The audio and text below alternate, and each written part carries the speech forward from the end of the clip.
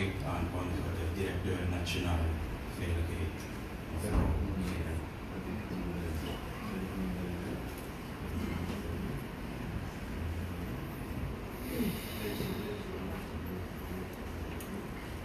Goedemiddag, dames en heren. We zijn binnen in uw huiskamer om u alle updates te geven rondom alle verwikkelingen, rondom alle handelingen die wij plegen om COVID-19 in te dammen, verder te beheersen in Suriname. U heeft niet zo lang terug de toespraak gehoord van onze president, deze Nederlander Bouterste. Het is goed dat we dus nu dan gelijk overgaan tot de updates van de verschillende ministeries. U gaat al eerst horen de directeur van Volksgezondheid, daarna de directeur van Buitenlandse Zaken, de directeur van Justitie en Politie heeft ook enkele aangelegenheden voor te houden. En wij sluiten af met NCCR en dan weer met DNV. Dus wij gaan u heel kort, heel precies enkele updates geven waarmee we dus nu bezig zijn. We hebben een aantal maatregelen gehad en nu zijn we bezig om de updates te blijven geven.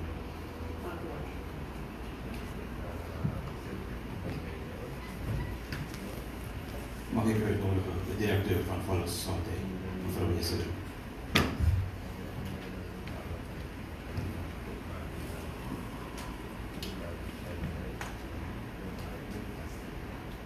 Goedemiddag aanwezigen, ook de mensen thuis. Het ministerie van Volksgezondheid wil enkele statements doen, enkele updates.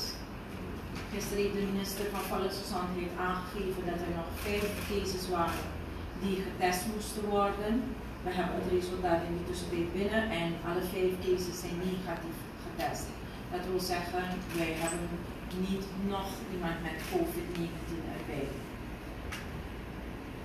Op dit moment is de patiënt die positief bevonden is verplaatst naar het RKZ, omdat zij een iets hogere koorts bleek te hebben dan ze de afgelopen dagen had. En omdat zij de enige case is en op de eerste case willen de specialisten zeker voor het onzeker nemen en willen haar dichterbij monitoren. De mevrouw is nog steeds stabiel en ze maakt het goed. We vragen nogmaals wederom ook aan het publiek om alle kalmte te blijven bewaren en ook aan de zorgverleners die in de zorg zijn. Met betrekking tot thuisquarantaine kunnen we meegeven dus dat de mensen, de contactpersonen van deze positieve case in kaart worden gebracht en al deze contactpersonen op dit moment in thuisquarantaine zijn. Tot nu toe heeft nog niemand symptomen of klachten bewezen te hebben. Er wordt contact steeds met ze gemaakt. Er is ook gesproken over de mogelijkheden van de terugkeer van onze mensen. Wat het ministerie van Volksgezondheid is in samenwerking met NCCR bezig geweest om te kijken naar aan welke medische regels zo'n ruimte allemaal moet voldoen. Dat is intussen ook al goed gecommuniceerd. Om de mensen een idee te geven wat ze te wachten staat wanneer ze eenmaal terug zijn en in quarantaine zullen komen, is dat zij natuurlijk in een plek moeten zijn die goed geventileerd is, waarbij ze hun eigen sanitaire voorzieningen moeten kunnen hebben, afgezonderd van andere mensen, nog steeds ten alle tijde 2 meter afstand houden als ze nou ziek zijn of niet, zo min mogelijk gebruik maken van gezamenlijke ruimtes. Er wordt dan ook ervoor gezorgd dat er voldoende voedsel en water aanwezig is. Desinfecterende middelen met instructies van reiniging krijgen de mensen ook mee. Hoe zij hun spullen en nachtkastjes, bedframes etc. moeten onderhouden en zelf reinigen. Ook wordt beddengoed, de bad, handdoeken etc. via de machine op hoeveel graden, van 60 tot 90 graden, zullen worden gewassen. Kortom, alle instructies die nodig zijn om te weten met betrekking tot de reiniging. De hoes- en neesetiketten zullen ook nog steeds in acht moeten worden genomen. De gezondheidsmonitoring zal ten alle tijde ook door de huisarts zelf worden gedaan. Vanaf binnenkomst zal dus de mensen ook worden gevraagd naar hun huisarts. De Port Health Officers hebben de nodige instructies al gehad. De volledige screening met temperatuur en ook het ondervragen zal volledig worden gedaan al bij aankomst van onze Surinamers, onze mensen die terugkomen vanuit het buitenland. En dan zal de keuze worden gemaakt afhankelijk van de mogelijkheden welke op dat moment het beste zijn als de thuisquarantaine wordt geïmplementeerd of als men in een overheidsquarantaine gaat. Ik wil nogmaals benadrukken, de overheidsquarantaine is dus waarbij de mensen in een door de overheid aangewezen faciliteit zullen plaatsen. En de thuisquarantaine alleen als dat medisch verantwoordelijk is toegestaan. En dan hebben wij nog wat enkele boodschappen voor het publiek. We vragen dat de aanbevelingen die wij hadden gedaan voor het publiek, ze zijn ook op de website www.covid-19.sr te vinden. Aanbevelingen met betrekking tot als u ziek bent, als u griepverschijnselen heeft, dat u eerst en ten alle tijden uw huisarts eerst belt. Indien u uw huisarts niet kunt bereiken, kunt u altijd op 178 bellen. Ik vraag de mensen nogmaals om zich niet te begeven naar het BOG-terrein, om daar te zoeken naar een hulp die zij denken te vinden daar. Het is niet bij het BOG. Bel uw huisarts. Vraag nogmaals. Ook mensen die naar het BOG komen en daarvoor aardig wat paniek ook onder het personeel hebben gezorgd. En we snappen dat de angst nog een beetje erin zit, vandaar dat wij proberen zoveel als mogelijk de richtlijn te geven. Om geen agressiviteit te tonen. En labtesten worden enkel en alleen ingezet wanneer de mensen volgens protocol de criteria genoeg achten, de deskundigen, de criteria genoeg achten in overeenstemming met de infectiologen, dat iemand voldoet aan een casusdefinitie of dat iemand voldoet aan om te zijn, het kan mogelijk COVID-19 zijn. Ik vraag dus wederom zich niet te begeven naar het Centraal Laboratorium. En de boodschap blijft in alle tijden nog steeds hetzelfde. Het vermijden van nauw contact met mensen die lijden aan luchtweginfecties. Regelmatig handen wassen met water en zeep of desinfecteren met hand sanitizer met alcoholbasis van 60%. Onbeschermd contact met wilde dieren zoveel als mogelijk vermijden. Mensen die ziek zijn en symptomen, griepverschijnselen tonen, AUB, thuis blijven, contact maken met de huisarts. Een masker opdoen voor het publiek is niet nodig. Ik wil dat nogmaals herhalen en benadrukken. Een masker voor het publiek, het gezond publiek, is niet nodig. Als u ziek bent, gebruikt u een chirurgisch masker. Als u dat niet heeft, kunt u een zakdoek. We kunnen innovatief zijn om dat soort dingen te gebruiken. Nies en wegwerpdoekjes, hoes daarin, gooi het weg. Elke N95 masker, we hebben al meerdere malen aangetoond wat de N95 masker is, maar dat zijn ovale maskers met een klepje met soms een filter aan de voorkant. Elke N95 masker die het publiek gebruikt is één minder voor onze zorgverleners en voor onze andere mensen in de frontlinie die te maken hebben met passagiers en met zieke mensen. Vraag de gemeenschap om deze solidariteit te tonen en niet hamsteren van materiaal dat ons medisch personeel nodig heeft.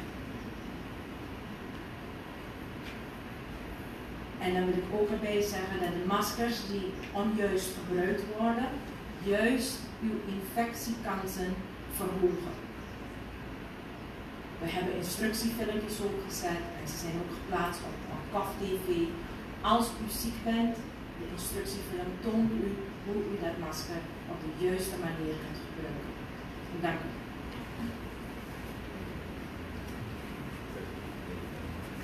Dank u, directeur Volksgezondheid. Ook vanuit het ministerie van Buitenlandse Zaken is er een update. Directeur Volksgezondheid.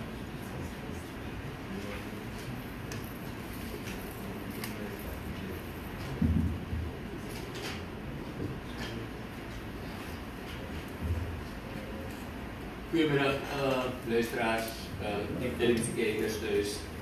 Goedemiddag nogmaals.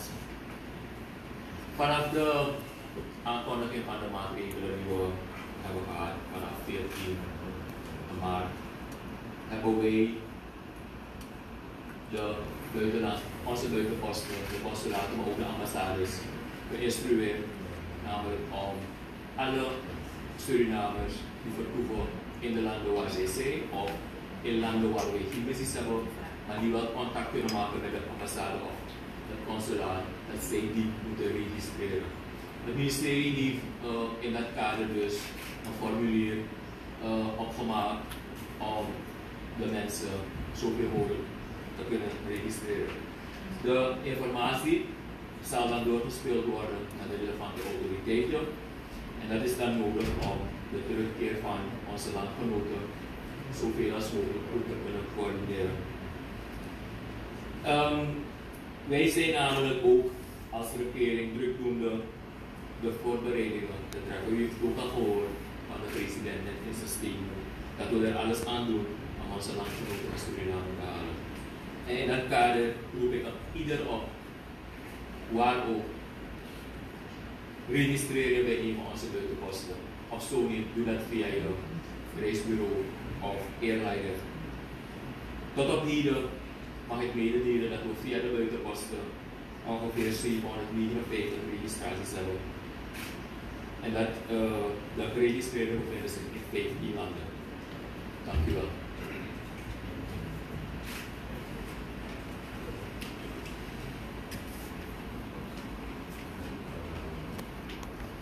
Bedankt, directeur Buitenlandse Zaken. Op de lijst staat directeur van Sociale Zaken en Volkshuisvesting, mevrouw Salm.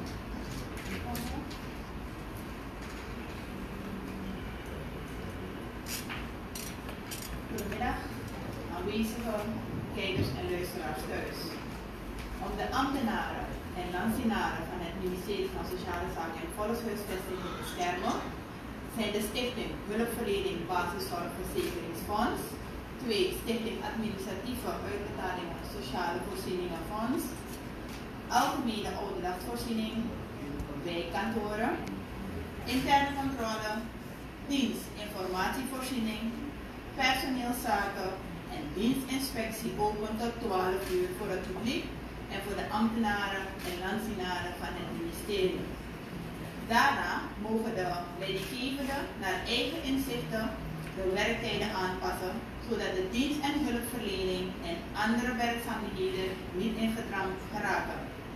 Denk aan de verwerking, want uiteindelijk gaan we de financiële uitbetalingen aan sociaal zwakkeren, mensen met een beperking, AOV, AKB wel op tijd moeten uitbetalen. Voor wat betreft het ontvangen van documenten doen wij dat vooralsnog steeds.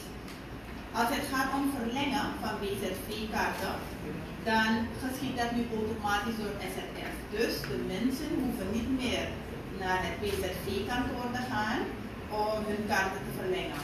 Als je een nieuw cliënt bent, dan is het handig dat u gelijk uw ID-kaart meeneemt, zodat we dat kunnen kopiëren. En uw telefoonnummer achterlaat, zodat we u naderhand kunnen bellen om de nodige informatie op te vragen. Probeer u dus zoveel als mogelijk bij de eerder genoemde diensten of stichtingen te bellen, zodat u ook beschermd bent en ook wij beschermd zijn die de dienst en hulpverlening moet bieden. Bij de 10 crèches en peuterscholen die gesloten zijn, is dat vlot verlopen. Ook de particuliere crèches, daar hebben we de afgelopen dagen niet gezeten, maar dat is ook nu wel gekleerd. Dat voorzorgsmaatregelen treffen en beschermend optreden heel belangrijk is. De president heeft daarop wederom gestrest in zijn statement dat wij maatregelen gaan moeten treffen, soms heel vervelend, maar wel ten voordele van onze gezondheid. Ook de bewoners van Huis Christianen en de Eerste Stichting en alle andere seniorenhuizen hebben het al begrepen dat ze vooralsnog geen bezoek kunnen ontvangen. Ook bij instellingen waar mensen met een beperking zijn opgevangen en residentiële kinderopvanginstellingen of residentiële opvanginstellingen is dat ook stopgezet. Tenzij er een sprake zal zijn of een situatie zal voordoen dat nemen of dringend is, dan zal de leiding daar wel aangeven dat bepaald bezoek mag worden gedaan onder strikte voorwaarden. Dank u wel. Bedankt, directeur Sociaal. 8 aanwezigen, ook van mijn kant. Een hele goede middag.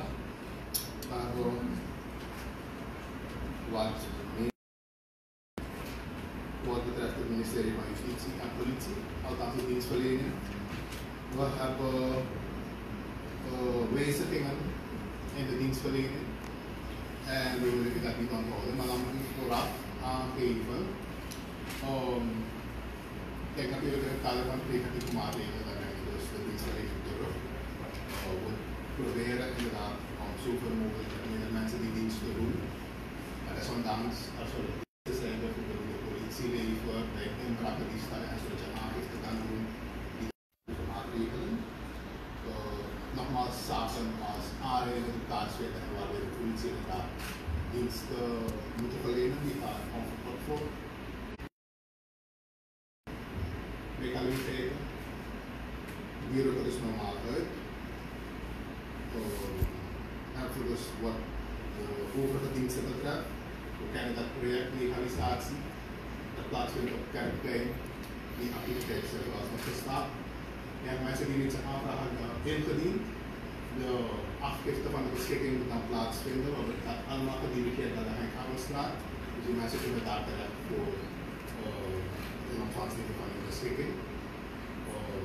Dat zal natuurlijk op afspraak plaatsvinden, dat wordt allemaal bekend. Dank u.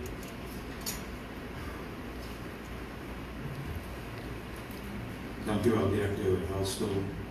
Mag ik uitnodigen kolonel Simema en CCR.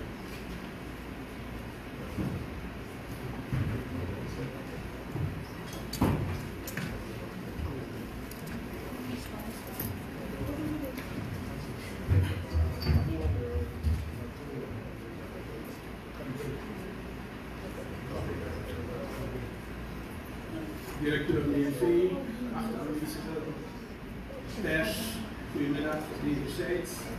Enkele updates vanuit het NCCR.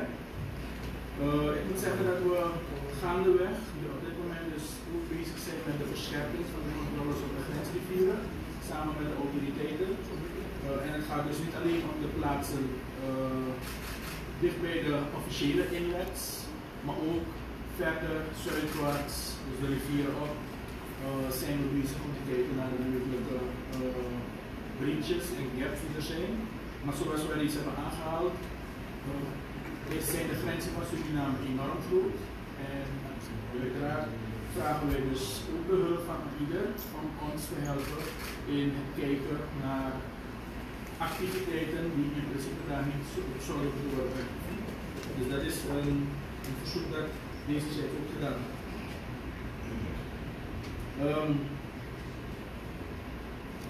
We hebben gisteren een instructiemeeting gehad met de veiligheidssector, onder andere de politie, de brandweer, de kustwacht, de douane en zo zijn er dus een aantal instituten die in de veiligheidssector werken. En met betrekking tot deze sector zijn er dus wat instructies gegeven. Ik wil op dit moment beperken. Omdat ik begrijp dat we met betrekking tot veiligheid niet altijd alles kunnen vertellen. Maar wat wij dus wel willen zeggen is voor wat betreft de veiligheid op de maritieme veiligheid is in principe afgesproken dat voor vaartuigen, binnenkomende vaartuigen, dat die sowieso gedirigeerd zullen worden. Dat is dus het plan dat op dit moment wordt uitgewerkt. Gedirigeerd zullen worden naar een centrale plaats. En dan gaat het om Venezolaanse schepen en andere grote trawlers naar Sevias. En dan worden ze daar zo gescreend en gecheckt. Alvorens zij dus verder zullen gaan. En voor betreft de kleinere visserboten, en dan gaat het om de SK-boten, etc. Zullen wij op Nieuw Amsterdam een intakepost maken waardoor we dus mensen niet allemaal zullen laten doorvaren. En dat is dus op de Suriname rivier naar hun eindbestemming alvorens ze gecheckt zijn. Dat is op dit moment work in progress. Het wordt dus op dit moment gedaan, maar ik wil het toch wel aangeven dat we bezig zijn om deze activiteiten voor betreffende veiligheid uit te voeren. Verder zijn er schoeners, zeilschepen, die zijn dus ook gebonden aan controle. Daar zullen wij sowieso de controles op verscherpen. Met betrekking tot vracht- en containerschepen, die zijn dus wel toegelaten om de Suriname binnen te varen. En wanneer ze dus op de haven zijn, de nieuwe haven zoals we dat doen, worden zij dus op de nieuwe haven zijn, is een port held organisatie die dus de controles van in elk geval de cruise etc. op zich hebben genomen.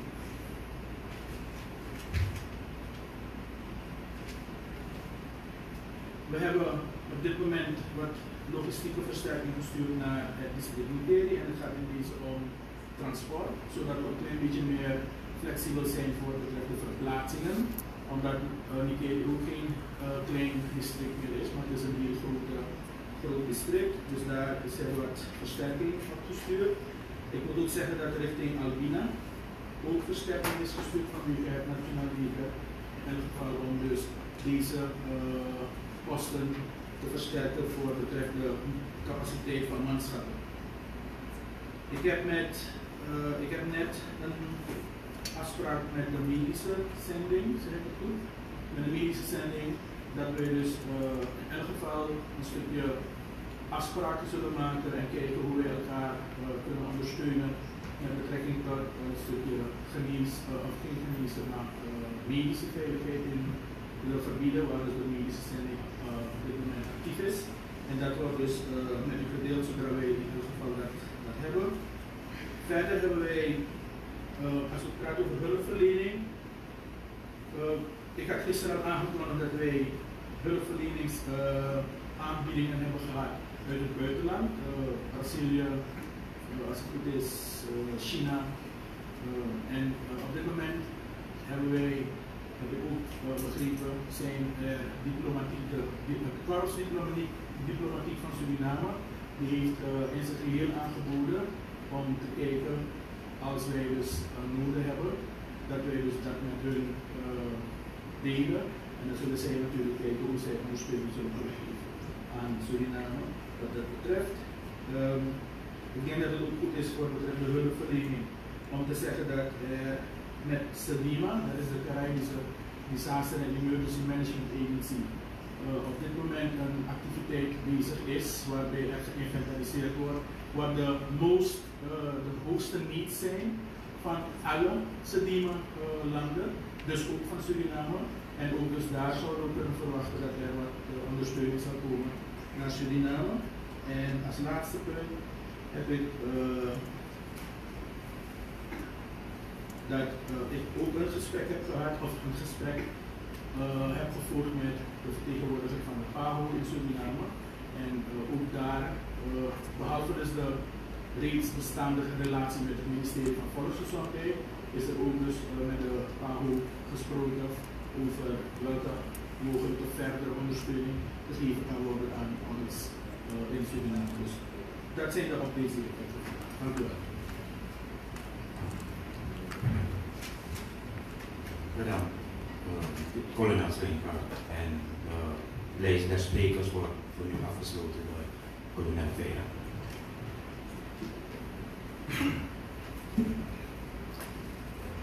Zo, u heeft dus kunnen horen, de updates. De overheid is echt hard bezig aan het werk om ervoor zorg te dragen dat wij COVID-19 kunnen bedwingen. Elke dag weer een update, elke dag weer een verscherping van de maatregelen. Wij gaan u op de hoogte blijven houden, zodat u zich erop kunt voorbereiden. En natuurlijk ook dat u ook uw leven ernaar kan richten. Want dat is een beetje moeilijk. Dat is echt een beetje moeilijk. Ik ben vandaag gebeld geworden door een aantal mensen. Ik moet die informatie aan u geven. U ziet vandaag, we hebben het een paar keren gehoord. Jullie praten de hele dag over hoe moest de hygiënisch en hoe moeten al die richtlijnen van COVID-19 in acht nemen. Wel idee, u ziet er niet te veel mensen aan tafel. We proberen rekening te houden met niet te dichtbij op elkaar zitten. 1,5, 2 meter afstand proberen we aan te houden. Toch? En hoe sabi, alles maar wat jere. Maar we moeten er rekening mee houden dat wij zelf ook het voorbeeld moeten geven. Er is aangegeven, ja, zo'n bedrijf de KLM en Kaarsma, SLM en Kaarsma.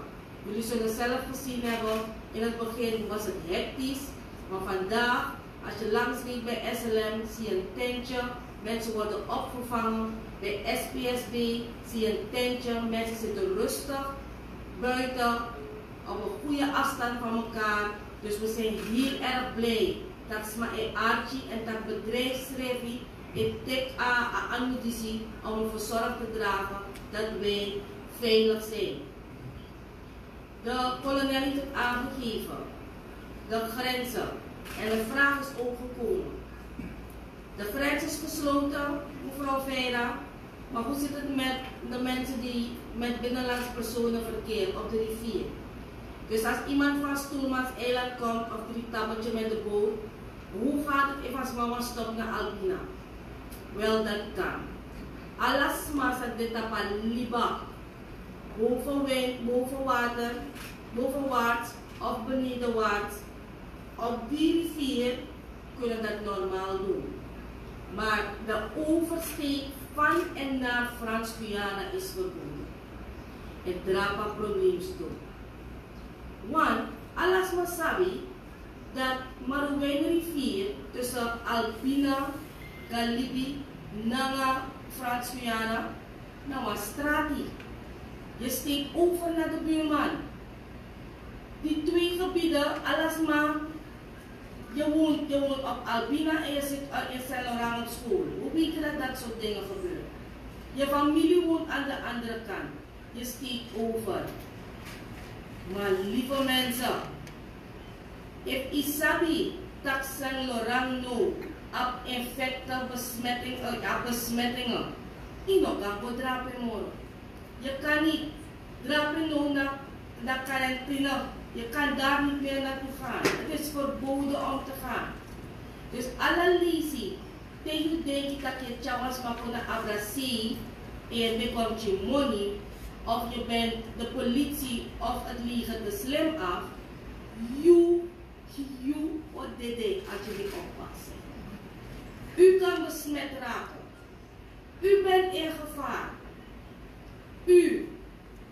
Dus alle de bottomman zijn rijden taxi. Dat liba. Denk je eigen libi. Denk je aan veiligheid voor je gezin naar Osso. No de in elkaar naar buurman naar Saint-Laurent.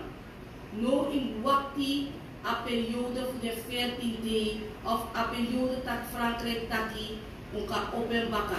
En er tesa nan taki we oppo a grens baka. No in elkaar naar buurman bellen. Zodat ons revi kan horen ons revi gezond en veilig. Ook te opmerken op fake news, je ziet het niet meer zoveel, maar toch komt de vredesmaak. We ook met allerlei soorten vragen, waarom is dit wel waar? Mensen blijven de officiële berichten volgen. Volg de bericht voor het ministerie voor Volksgezondheid. Luku COVID-19.sr, een website. Archie de officiële berichten. En onafhankelijk fake news toe voor de grap. Mensen deleten dat ding. Een filmpje nu, carambola. Ik volg, dat ding carambola is geen corona. Het lijkt leuk. Al die tijd is men rustig bezig grappen te maken met een ernstige zaak. Sranamang moest daar aan. Wees u voorzichtig. Volgt u de aanwijzingen op.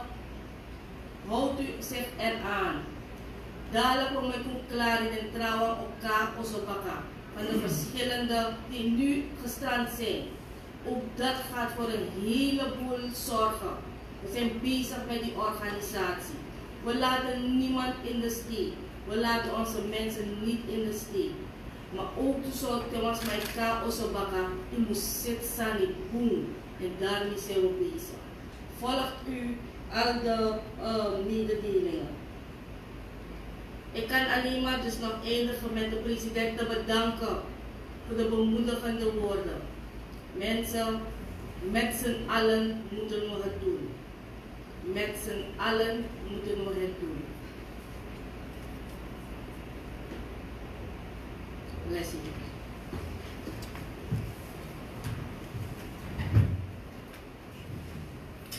Dank u wel, collega Vera. We starten de vragenronde. De pers gaan vragen om de microfoon hier te lopen. Wie mag ik de beurt geven? STVS. We blijven het systeem hanteren, zoals altijd 2 vragen, dus iedereen eerst aan het woord en dan de antwoorden. STVS. Goedemiddag, Iwan Adhin, STVS. Misschien voor het ministerie van Buitenlandse Zaken. Hoe maken de studenten het die in de risicogebieden zitten? En voor NCCR, ik heb begrepen dat er bij 800 personen zich al hebben opgegeven bij de verschillende buitenlandse posten vanuit buitenlandse zaken. En u had aangegeven dat de karakterregeling dus binnen OE op 300 moesten oplopen en in totaal 2000. Hoe zit het? Zijn er al indicaties over de bunkers en is dat al wel? Mag ik nog gelijk een vraag stellen aan het ministerie van Absalma Masali, Nastrati, de werkers. En de man, de vrouwen gaan ze aan het doen. Maar het is ook op de Union Mexicanen. Het team over regels, maar dat die hoeveel er info dat de man was de army en de man ik de voorzorgmaatregelen en 8. Maar if de man fire, dat de man kan pakken situatie, de man te kan doen, alles in. Dank u wel. Bedankt STVS. Star News. Als het kan, in de microfoon praten. Collega die wat niet aan de deel van de vragen stelt. Wat ik nog wilde weten, meneer directeur Truijman, die bijna 800 mensen die het CPA hebben geregistreerd, was het de meeste in Europa, Amerika of in het Caribisch gebied? En is er dan eindelijk zichtbaar wanneer de eerste vlucht terugkomt? Want we hebben begrepen ook dat die in het buitenland de grenzen zich ook gaan sluiten. Ze gaan worden gesloten. En hoe langer de mensen wegblijven, hoe groter de kans op besmetting. Bedankt. ATV.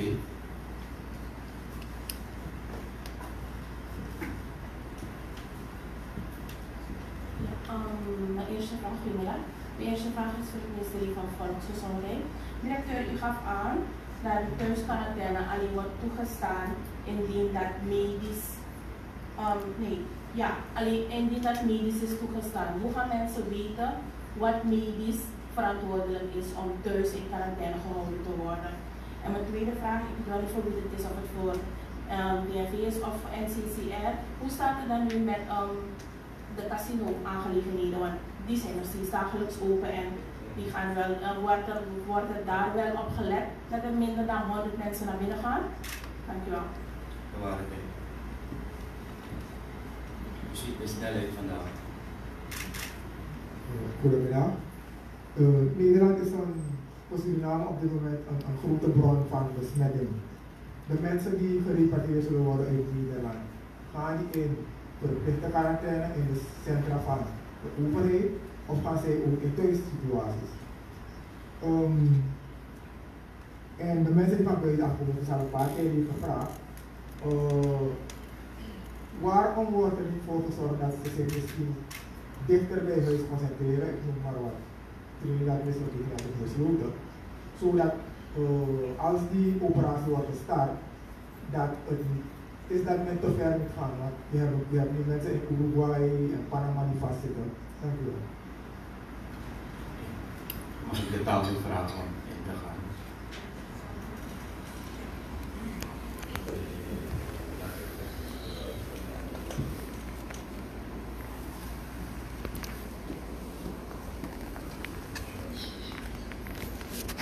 Ja, op de vraag van zwerversproblematiek. Zwerversproblematiek is niet iets van nu. Het is niet iets alleen van COVID-19, het is iets dat zich al lang voordoet. En natuurlijk is het veel moeilijker om die mensen te bereiken. Daarin heeft u helemaal gelijk. Het vereist daarom niet alleen een aanpak van volksgezondheid, maar natuurlijk een multi-aanpak met alle andere ministeries daar zo bij. Want het is niet alleen maar zwerversproblematiek met psychiatrische achtergrond, want vaak genoeg denkt men dan moet PCS meteen uitrijden, maar dat is niet het geval. Het heeft een heel groot sociaal aspect, sociaal-maatschappelijk. En in gezamenlijk verband gaan we daarvoor zeker een oplossing voor moeten vinden.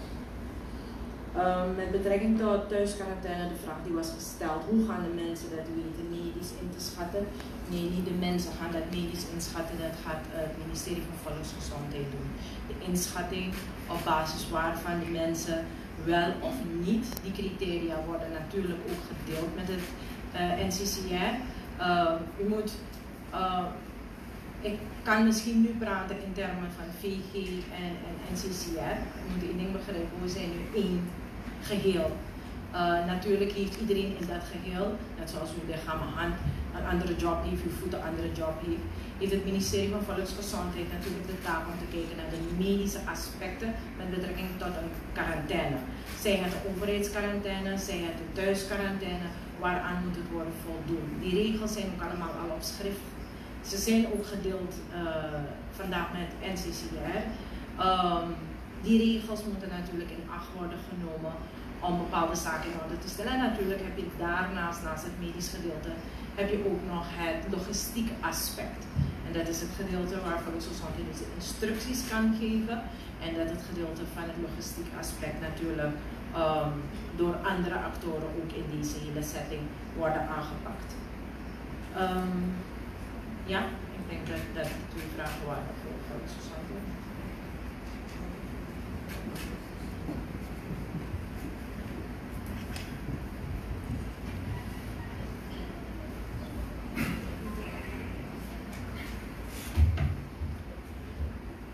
Dank u wel voor de vragen. De vraag 800 personen die hebben zich aangemeld en 300 plaatsen zijn aangegeven, zo uitgroeien naar 2000. Ik had al eerder aangegeven dat het natuurlijk niet makkelijk is voor ons om, gegeven de grote hoeveelheden die we verwachten van mensen en die we op dit moment hebben, mensen die zichzelf reeds hebben aangemeld, etc. Dat we dus voor allemaal direct ter beschikking hebben een directe quarantaineplaats. Wat wij wel zeker bezig zijn te doen is gradually elke keer de quarantaineplaatsen te inventariseren en in te richten. En we doen het dus niet alleen in Paramaribo. Ik had al gewacht gemaakt dat we dus quarantaineplaatsen zullen hebben in Paramaribo. Maar we hebben met alle districten hebben wij communicatie waarbij dus de districtscommissarissen in hun district zelf quarantaineplaatsen aanwijzen. En dat loopt gestadig. We hebben dus eigenlijk meer dan we hadden verwacht plaatsen die nu reeds zijn doorgegeven aan ons. En ik denk dat we dus deze vraag kortheidshalve kunnen beantwoorden met de mensen die naar Paramaribo zullen terugkeren.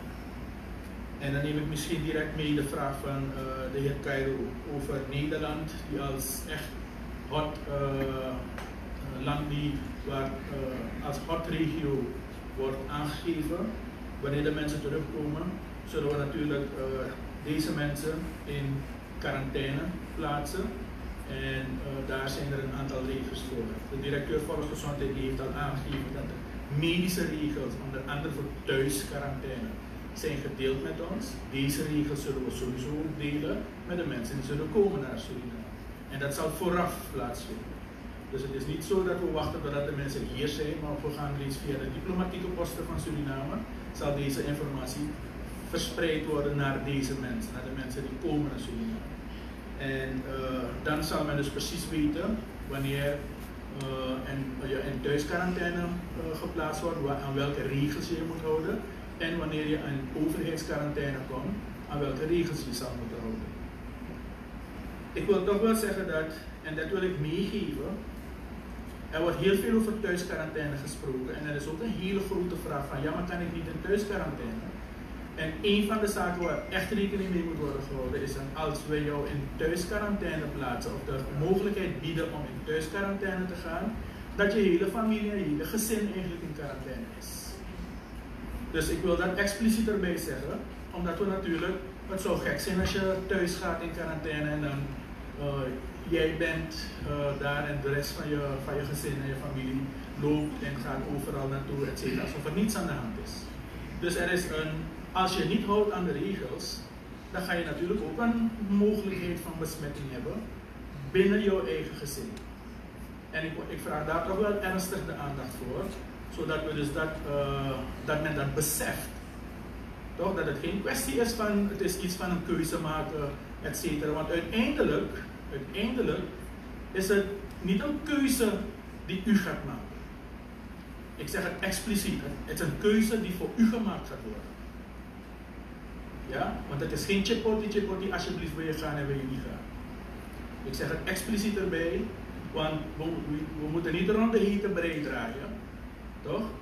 Mensen worden soms opstandig en vinden van ja, maar kijk, ik ben zo geweldig in de maatschappij, waarom moet ik hier zijn en waarom moet ik daar zijn? Dus weet je, corona, COVID-19 virus houdt geen rekening met als je president bent of als je zwerver bent of noem maar op. Als je niet houdt aan de regels, als je niet houdt aan de hygiëne en je krijgt het, gaan dezelfde dingen overkomen. Dezelfde dingen ga je overkomen. Dus ik wil dat toch wel expliciet citeren. Volgens mij is er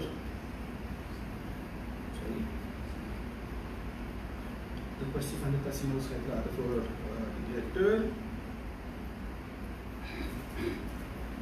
Ja. Er is een vraag met betrekking tot waarom verplaatst men de mensen die dus nu in het buitenland zijn niet dichterbij of poelt mensen ergens naartoe om ze dus dan op te halen. Al deze scenario's zijn bedacht, men is bezig ze uit te kiezen. Vanmorgen hebben we nogmaals een meeting gehad op het ministerie van OW en T met betrekking tot en de vliegmaatschappijen om te kijken hoe wij het een en ander kunnen doen. Er zijn wat haken en ogen erbij. Mensen beseffen niet altijd dat soms ze hier zijn gekomen met een luchtvaartmaatschappij die bij wijze van spreken voor één persoon die nog moet worden opgehaald niet naar Suriname wil vliegen, maar dat ze dan proberen om via een andere maatschappij de mensen weg te krijgen. Dus er zijn de nodige technische dingen die moeten worden afgestemd. En het loopt heel erg goed, moet ik zeggen. En ik denk dat wanneer eenmaal het groen licht is gegeven, wanneer we eenmaal zo ver zijn, dat in elk geval wij een vlotte activiteit of actie kunnen uitvoeren om dus onze mensen hier terug te halen naar Suriname. We zijn zeer serieus en heel ernstig bezig om onze mensen dus naar Suriname terug te brengen. Dank u wel.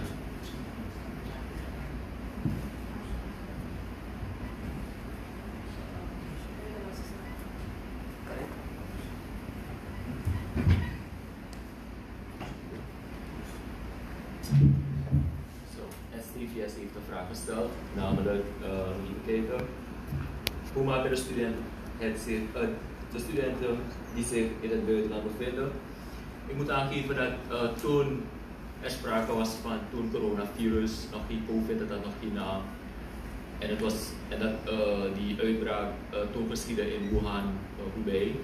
Wij studenten hebben in China. We weten het allemaal, heel veel studenten studeren in China. We hebben zelfs 2 studenten nu op dit moment in Wuhan die studeren. Toen de berichten kwamen, hebben wij ook als ministerie van Buitenlandse Zaken samen met het ministerie van Volksgezondheid de ouders bij elkaar geroepen. We hebben tot ze gesproken, we hebben naar de noden geluisterd. En het resultaat was eigenlijk, wat zei men toen? Liever blijven de studenten precies waar ze zijn. Omdat de zorg in die landen, China, waar ze daar zijn, Cuba, we hebben ook een paar. De zorg is veel beter dan, of was toen gericht op het bestrijden van dit virus. De studenten maken het goed. Vorige week nog kreeg ik een bericht van China dat een van de studenten die hier op dit moment is, hij had een van de andere studenten die in wat problemen was geraakt Nou niet, hij was niet ziek. Hij had wat problemen met zichzelf. En hij had toen gevraagd, of zijn ouders hadden toen gevraagd als hij begeleid mocht worden door een van de andere studenten. Die is toen gekomen en die wil zelf teruggaan naar China. Zo veilig vindt hij het daar in China. Dus ik weet niet als hij is vertrokken, dat moet ik nog even natrekken. Maar ik moet zeggen dat de studenten zich heel veilig voelen in de landen waar ze zijn. Ook in Servië hebben we een heleboel studenten die maken het goed. We hebben nog geen rapportage dat studenten op dit moment ziek zijn geworden of onwel zijn geworden dan die ene student. Maar die is in Suriname, hij miste gewoon zijn ouders. Hij was al iemand die niet alleen kon blijven. En je weet, wanneer je in quarantaine moet of in een kamer van de universiteit alleen moet zitten, dan kan het soms stressend zijn voor jonge mensen. Dat is dus het geval geweest van deze student. Hij is al in Suriname, hij maakt het goed. De overige studenten of de overige mensen die ook studeren in andere landen, die maken het ook goed. Ik heb geen enkel rapportage gehad, misschien de andere diensten wel, maar wat visa betreft, de ambassades zijn ook gevraagd, de posten zijn ook gevraagd om de studenten die in hun, waar zij resideren, zoveel als mogelijk op te vangen, te ondersteunen en ze zoveel mogelijk te kalmeren en aan te geven dus dat alles goed komt. Er zijn een paar verzoeken gekomen, ja, kunnen de studenten terug naar Suriname. Op dit moment is de noodzaak er niet voor om studenten naar Suriname te halen, maar natuurlijk als dat moet, dan zullen de studenten ook naar Suriname. We zullen ook dan kijken naar de mogelijkheid om de studenten naar Suriname te halen. Dan was er een vraag in welke regio hebben we de meeste geregistreerd. Ik denk dat die vraag is gekomen van STVSO, Startnieuws. Of in welk land nog. We hebben de meeste mensen die geregistreerd hebben, zijn in Nederland. Maar als we het hebben over een regio, dan moet ik zeggen dat het Zuid-Amerikaans continent, Noord-Amerikaans continent samen de meeste mensen, vandaaruit de meeste mensen hebben geregistreerd. We hebben ongeveer 160, bijna 160 mensen in de United States alleen. Maar ik moet zeggen dat deze cijfers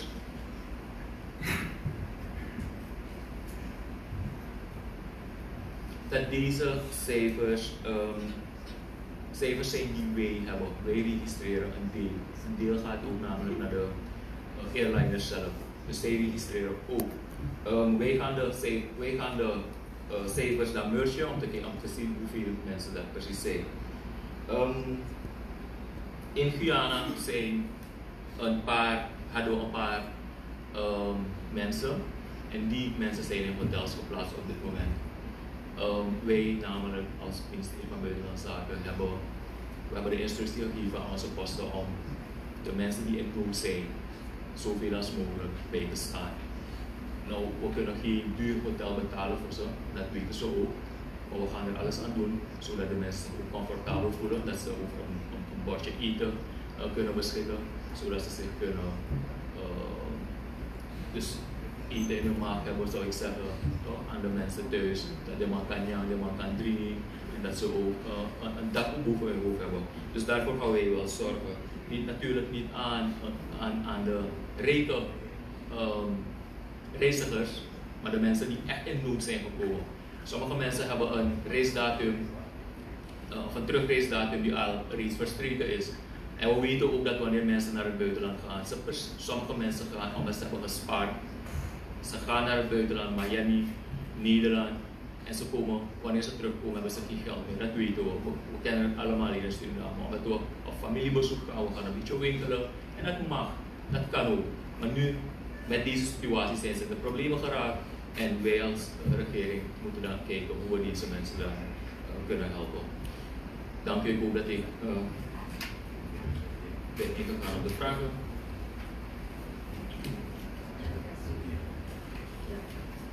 Ik heb een verschrikkelijk hartstikke, ik weet het. De vraag over casino's.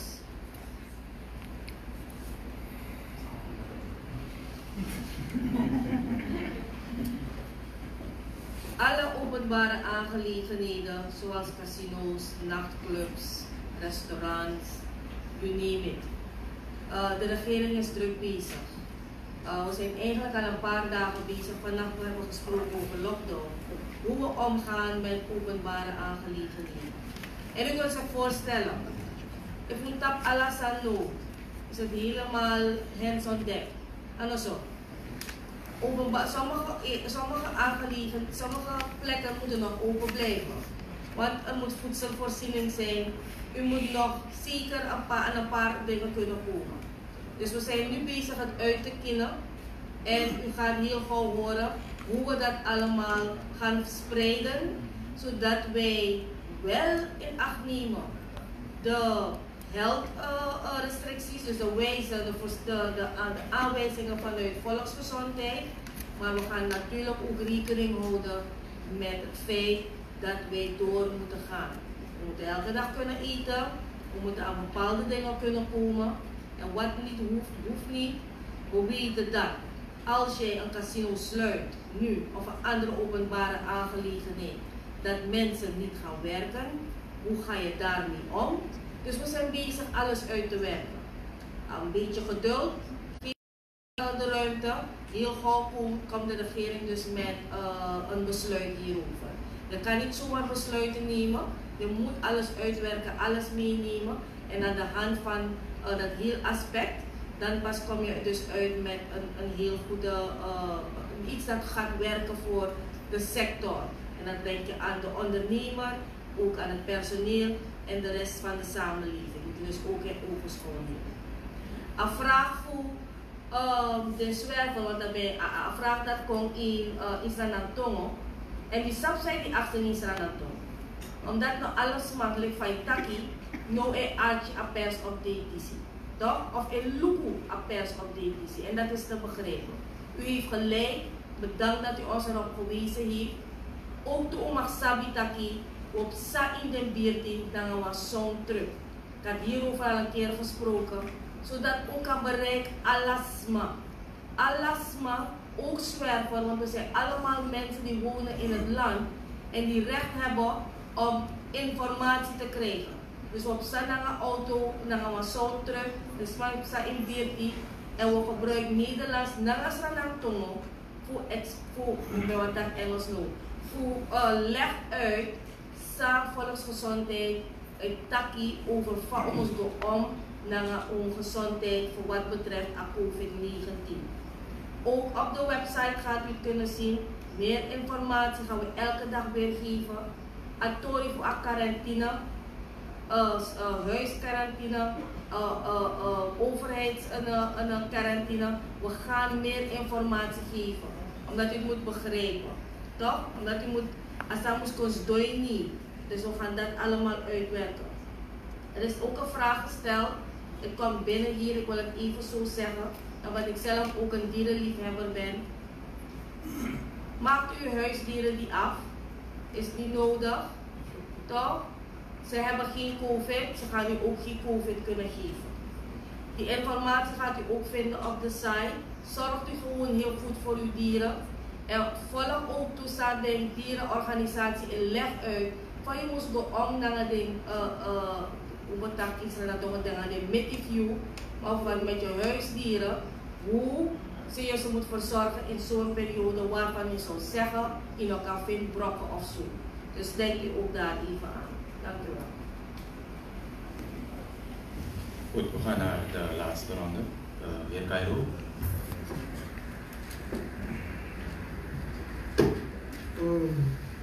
De corruptieinstructie moet uitgaan dat in feite voor de hele dienst verlof is ingetrokken. Tenminste, er wordt geen verlof verleend. Wie langer dan 3 dagen verlof heeft, die komt terugbrengen. Geldt dit ook voor de brandweer en ook voor het leger. U had het over de schoeners en zeilschepen die gecontroleerd worden. Die schoeners brengen vracht naar binnen. Zeilschepen niet. Waarom is er niet direct een verbod voor zeilschepen? En de winkels zijn nog steeds massaal, althans de supermarkets. De president heeft gezegd dat het zou worden aangepakt, maar concreet, Wat zal er worden gedaan? Want dit lijkt me bijna chantage. En ik wil toch terugkomen op dat van quarantaine van mensen uit Nederland. U zegt dat de keuze wordt gemaakt voor de mensen. Maar hebben de mensen daar een keuze van ik wil thuis of ik wil in de overheidsfaciliteit? Wie maakt die keuze voor de mensen? Dank u. Volgende vraag. Ja, vraag voor de directeur van Volksgezondheid. Directeur, als je de mensen vraagt hoe zij zich beschermen tegen COVID, dan hoor je de mensen zeggen met dehydratie wat ziek. En als je ze vraagt wat ze precies doen, hoor je ze zeggen, we drinken vita, ze eten heel veel knoflook. En we zien dat vandaag heel populair is geworden, dat mensen hun handen en gezicht wassen met zout water. Mag dat allemaal, kan dat? En mijn volgende vraag, ik weet niet of dat voor NCCR is of DNV, maar we zien dat op bepaalde uren van de dag hele druktes bij onze busterminals. Hoe gaan jullie daarmee om? ATV niet? STS. Bedankt. We zitten nu in een gunstige omstandigheid, want het is droog weer. Maar met de grote regentijd op komst, midden april tot midden augustus, dan is er een piek ten aanzien van de normale griepgevallen. Hoe gaan we ervoor zorgen, het team ervoor zorgen dat er geen verwarring komt?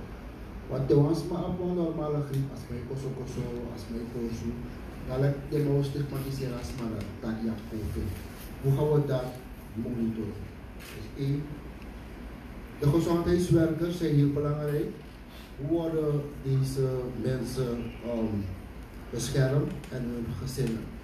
Wat voor mij niet duidelijk is, hoe lang blijft men in quarantaine voordat men eigenlijk getest wordt op dit virus? Want nu is het belangrijk dat de importgevallen ons land niet bereiken, want er is nog geen sprake van lokale besmetting. Toch? Dus is het geen mogelijkheid om de mensen daar in het buitenland te controleren en met een medisch rapport richting Suriname te sturen, zodat jullie een voorgeschiedenis hebben op de mensen die naar Suriname komen? Ik heb hier op de lijst verlofkwestie, brandweer, politie.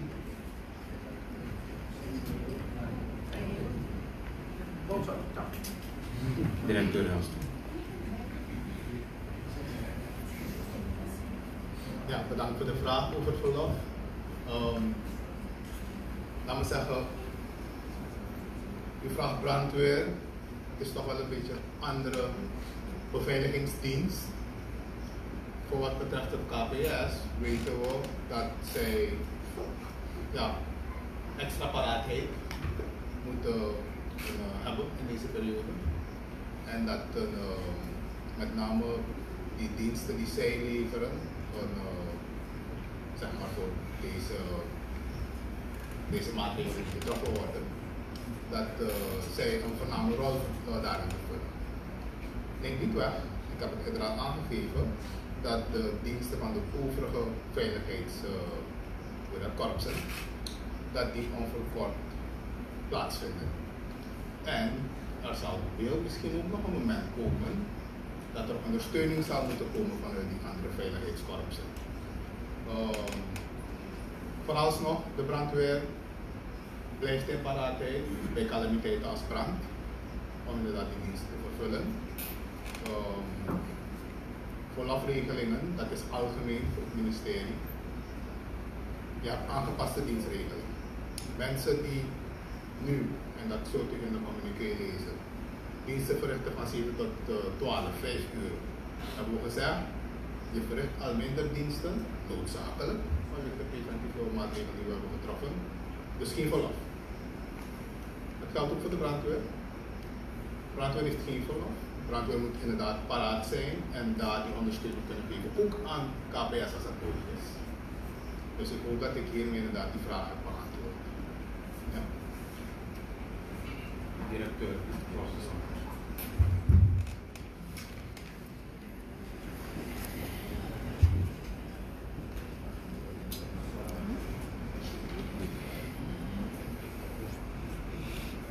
U snapt, de statements moeten kort en krachtig zijn. Vandaar dat je niet op alle technische details kan ingaan. Maar ik merk dat er toch zoveel vragen ervan komen. Dus misschien dat ik toch een klein beetje uit ga wijken. Voor alle passagiers die moeten komen, hebben we sowieso al een assessment formulier. We gebruikten dat assessment formuliertje al zeker een paar weken. En dat wordt dus aan boord gegeven op de vlucht zelf. En die assessment formulier wordt door de persoon zelf ingevuld. En dan vragen we daarbij natuurlijk weer een stukje verantwoordelijkheid van de burger om ook zelf aan te geven, eerlijkheidshalve aan te geven, alles dat op die assessment wordt gevraagd. Dat is dus naast het immigratieformulier. Eenmaal aangekomen op Zanderij zal er daar een Port Health Officer en een gezondheidsmedewerker aanwezig zijn. De Port Health Officer doet zijn of haar werk met betrekking tot de screening, dat is de temperatuurscreening, maar ook gelijk die assessment formulier natrekken als wat er allemaal is ingevuld. Daarbij hebben we ook gevraagd dat de persoon dan meteen zijn of haar huisartsnaam doorgeeft, zodat dat op het formuliertje kan worden ingevuld. Deze formuliertjes gaan uiteindelijk terug naar het BOG bij de afdeling epidemiologie, die dat dan zal verspreiden naar de huisartsen weer, waardoor zij op de hoogte zijn welke van hun patiënten op dit moment, of welke van hun cliënten, want het zijn op dat moment geen patiënten, welke van hun cliënten in quarantaine zijn, zij het overheidsquarantaine, zij het thuisquarantaine, om meteen daarop een antwoord te geven. Het is de bevoegdheid van de directeur van Volksgezondheid om aan te geven op basis van verschillende criteria die ik u al heb aangegeven, hebben we al op schrift gezet, ook in samenspraak met de specialisten, de medisch specialisten, op basis waarvan een besluit zal worden genomen met betrekking tot thuisquarantaine en of overheidsquarantaine. We willen graag wel ingaan op die details. Ik denk dat we misschien morgen dat ook kunnen gebruiken als ik een beetje meer minuten krijg van de panel om uit te wijden daarover. Daarnaast, wanneer de persoon dus aan is gekomen hier op Zanderij en het formuliertje door de Port Health Officer in beslag is genomen, heeft de Port Health Officer ook dat moment om in elk geval de temperatuur te screenen. We weten dat allemaal al in quarantaine gaan, dus je hoeft niet bang te zijn om te zeggen, ja maar asymptomatische mensen zonder klachten kunnen dan ook langs gaan en naar huis gaan. Nee, we hebben al gezegd, iedereen gaat in quarantaine zonder uitzonderingen. Het gaat alleen een kwestie worden van naar welke quarantaine, maar we moeten ook meteen al op de airport kunnen vaststellen als iemand ziek is. Want als die persoon ziek is, gaat die niet in quarantaine. De zieke persoon gaat meteen in isolatie. Zoals we hadden aangegeven is dat daarin een verschil tussen die quarantaine en isolatie. Isolatie is voor de zieke mensen. En natuurlijk wordt er dus daar ook de instructies gegeven. De mensen gaan een formulier krijgen met de leefregels. Afhankelijk van de quarantaine waarvoor is gekozen bij de persoon. Krijgen ze zulke leefregels. En laat me ook zeggen, de keuze gaat niet worden gemaakt op basis van de maatschappelijke status of de sociale status die de persoon op dat moment geniet. De keuze gaat puur sec worden gemaakt op basis van de leefomstandigheden en hoeveel mensen er in het huis zijn, omdat we ook niet willen dat er weer een cross-infectie gaat plaatsvinden thuis met gezinsleden. We hebben sommige mensen die op zichzelf wonen, alleen wonen, goed geventileerde ruimte hebben, met een goede beveiliging, geen bezoek hoeven te ontvangen. En je snapt, dat is dan natuurlijk ook veel makkelijker voor de persoon. Iedereen wil in hun eigen comfortzone blijven. Maar wij moeten voor de volksgezondheid, op de volksgezondheid letten. Dus die keuze gaat gewoon een strakke technische, keiharde keuze worden. En dat gaat niet gebaseerd zijn op angst en feestjes. En dan natuurlijk heb je de vraag ook gehad van wat men allemaal al niet gebruikt aan huismiddeltjes, aan alles kan, maar het is nog niet bewezen wat werkt. Elk individu heeft de vrijheid en het recht om voor zichzelf te beslissen wat hij of zij zou willen gebruiken, drinken, eten. Maar ik kan u vanuit volksgezondheid niet zeggen, gebruikt u dit of gebruikt u dat, zolang dat niet wetenschappelijk is aangetoond. En verwarring van de griep. Ik heb vandaag gesprekken ook gehad met het academisch ziekenhuis. En we hebben gekeken naar mogelijkheden om te gaan naar enkele griepklinieken. We willen dat nog goed uitwerken, omdat er natuurlijk een paar randvoorwaarden daaraan gekoppeld zijn. Het academisch ziekenhuis heeft zelf wel al besloten om natuurlijk in overleg met volksgezondheid, is niet eigendunkelijk. Ze hebben een prefab camp, ik hoop dat ik het goed zeg, pre-camp, no?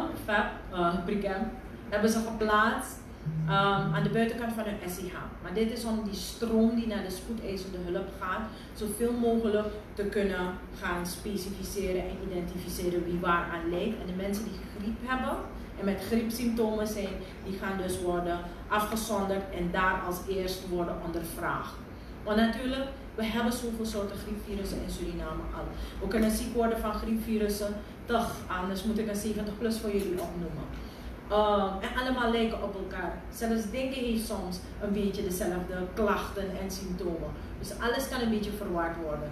Waarom heeft men daar een hele goede definitie gemaakt en case definition genoemd van een suspect case? Is omdat je moet voldoen aan een paar voorwaarden. Ben je naar het buitenland geweest? Ben je naar een risicogebied geweest de afgelopen 14 dagen? Want aan de klachten alleen ga je het niet kunnen herkennen. Je moet de persoon ondervragen met betrekking tot hun reisgeschiedenis. Dus niet elke kosso en niet elke nies die u her en der, misschien zelfs ook in de zaal zou kunnen horen, wil zeggen COVID.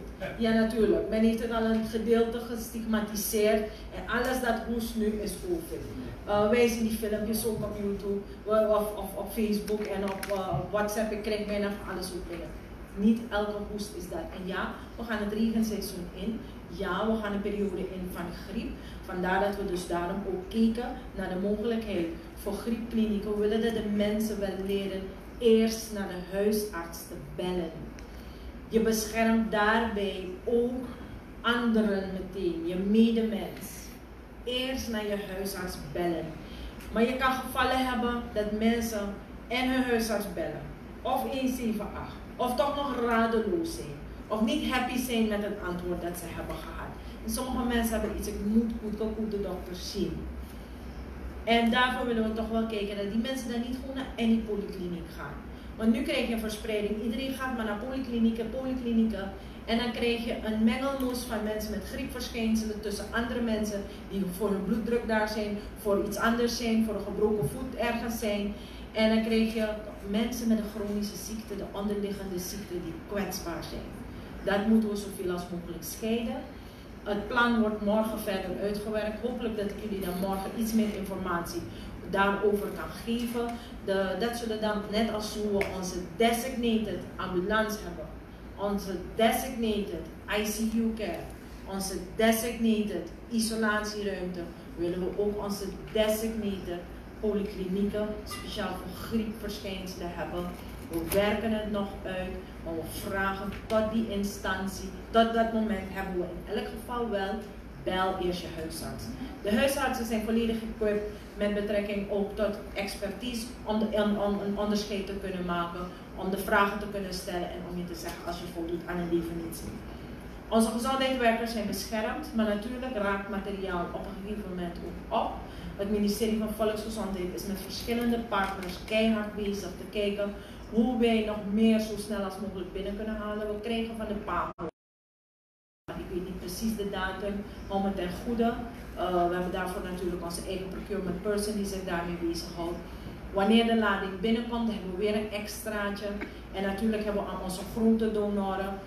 Morgen zitten we ook met het ministerie van Financiën samen met de Wereldbank om te kijken als we die grote lijsten die we hebben, die we willen vragen voor een aantal maanden, zodat we een paar maanden nog goed voorbereid zijn, hebben. Dus komen goede gesprekken. De IDB heeft ook ingesprongen, Global Fund heeft ingesprongen. Dus behalve landen zelf hebben organisaties ook ingesprongen. Het is een kwestie van we moeten praten met ze. En dan krijgen we nog meer materiaal binnen. Maar tot op dit moment is er wel nog genoeg materiaal voor onze mensen. En natuurlijk kan je af en toe een paar klachten her en der horen. Ze vinden het niet genoeg. Ik heb 10 pakken, maar die andere heeft 100 pakken. En ik wil toch weer meer pakken of ik vind het niet genoeg. Dat gaat allemaal ook weer criteria van volksgezondheid zijn. Hoeveel pakken je eigenlijk wel nodig gaat hebben. En hoe lang in de quarantaine voordat je getest wordt? Het testen kan je alleen bij zieke mensen doen. Het is een ingewikkeld proces, maar iets in je lichaam moet vrijkomen op een gegeven moment, zodat het testapparaat dat ook kan meten. Gezonde mensen, of althans mensen die nog geen klachten vertonen, maar wel besmet eventueel zouden kunnen zijn, maar nog geen klachten vertonen, dat gaat een beetje moeilijker. Daarom zet je ze in quarantaine. Je zet in quarantaine, je wacht af. Als er symptomen komen, worden de mensen meteen getest. En dan kan je wel meteen testen om te kijken als je positieve resultaten kan krijgen. Dus het is niet gewoon zo een vanzelfsprekend gezonde mensen testen. Vandaar dat wij ook de oproep hebben gedaan. Alsjeblieft, gaat u niet naar het Centraal Laboratorium om te vragen voor een test. Jammer genoeg is dit nog niet zo'n test als die HIV-quick testen. Dat je ergens kan gaan naar Stichting Lobby en een test kan gaan doen, etc. Het is niet zo'n soort test. Het is een andersoortige test en het wordt in samenspraak met de gezondheidswerkers van BOG, maar ook met de medisch specialisten eerst in overleg voordat we een test inzetten. En gelooft u me, we gebruiken niet onze eigen criteria gewoon los uit de mouw geschud. We gebruiken criteria van verschillende wereldorganisaties, van de World Health Organization, van de CARVA, op basis waarvan, wat moet je opletten voordat je iemand test. Dus ik hoop dat ik hiermee antwoord heb. Kolonel Sleger.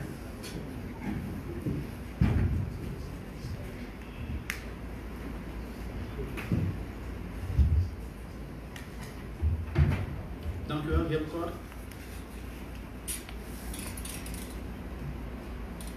Ik denk dat het al duidelijk is dat de keuze van quarantaine iets is dat de directeur van volksgezondheid doet. Ik geef de kwestie van busterminal, de drukte bij busterminals. Busterminals valt ook onder de regelgeving die is, tenminste de instructie die is gegeven, niet meer dan 100 personen bij elkaar. Wij doen natuurlijk een beroep op de burger om een van de instructies die al een tijdje gevraagd wordt van social distancing. Dus dat wil zeggen dat je dus voor jezelf, ook al ben je bij een busterminal, maar dat je een beetje probeert zo goed mogelijk 1,5 meter, 2 meter uit elkaar te zijn. We begrijpen dat het niet altijd lukt, maar er is een groot stuk eigen verantwoordelijkheid hierin. Ook als je in de bus zit, dan moet je proberen om te kijken hoe je zo goed mogelijk jezelf beschermt. En dat jij ook een verantwoordelijkheid hebt, dus als je voelt dat je moet hoesten of niezen, dat je dus doet zoals het is geadviseerd en niet dat je het gewoon in het openbaar doet. Dat is het verzoek dat we op dit moment doen. We willen niet dat het sociaal leven volledig wordt lamgelegd, maar zolang mensen nog op straat komen en ergens naartoe gaan, vragen wij dat je dus jezelf je handen wast, de nies- en hoesthygiëne in acht houdt en dat soort maatregelen. Dus dat is een verantwoordelijkheid die wij natuurlijk ook wel vragen aan de mensen om die zelf te nemen. En dan heb ik nog twee kort. De kwestie van schoeners en zeilschepen. Met betrekking tot schoeners hebben twee zaken. Ze brengen goederen naar Suriname, maar ze brengen ook goederen terug. En die controle wordt dus ook wel uitgevoerd op dit moment. En met betrekking tot de zeilschepen. Ik dacht dat ik dat eerder ook al heb gezegd. De zeilschepen die zijn daar geldt het verbod om Suriname binnen te komen, die geldt dus ook voor zeilschepen, omdat ze worden gezien als personentransport. Dus de zeilschepen mogen niet naar Suriname komen. Er zijn nog een aantal zeilschepen hier, maar die mogen dus wel het land verlaten. Dus outbound mag wel, maar inbound voor wat betreft zeilschepen mag niet. Ik denk dat ik dat ook heb. Oh ja, nog één laatste ding, maar dat is gewoon een informatie die ik geef. U zult merken dat een ander type van schepen die ik dus niet heb genoemd, dat zijn militaire vaartuigen.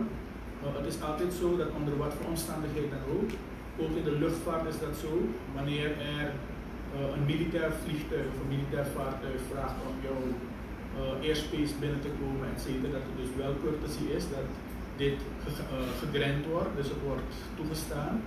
En in dit kader zullen dus komende week 2 militaire corvetten van Brazilië naar Suriname komen voor een bezoek De restricties die wij hebben opgelegd is dat niemand de vaartuigen mag verlaten.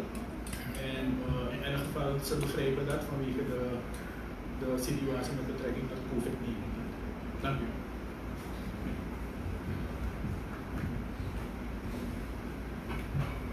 Bedankt voor alle vragen, voor alle opmerkingen. U houdt ons kritisch, u houdt ons eraan om ervoor zorg te dragen dat wij COVID-19 bedwingen. Ik kan nu van vandaag zeggen, na de 7e dag, bedankt, we doen het samen en we zien elkaar dan morgen weer terug. Alle vragen die we op dit moment nog niet volledig hebben kunnen beantwoorden, we hebben u al aangegeven, we zijn bezig continu bij te stellen, nieuw te maken, te implementeren en we gaan u op de hoogte houden. Houdt u zich ook aan uw deel van de afspraak, houdt u zich aan de regels gesteld door volksgezondheid en dan komen we er wel aan. Dank u wel. En om formeel af te sluiten met de woorden van de directeur, be good and be safe. Bedankt autoriteiten, pers, graag tot morgen. 4 uur.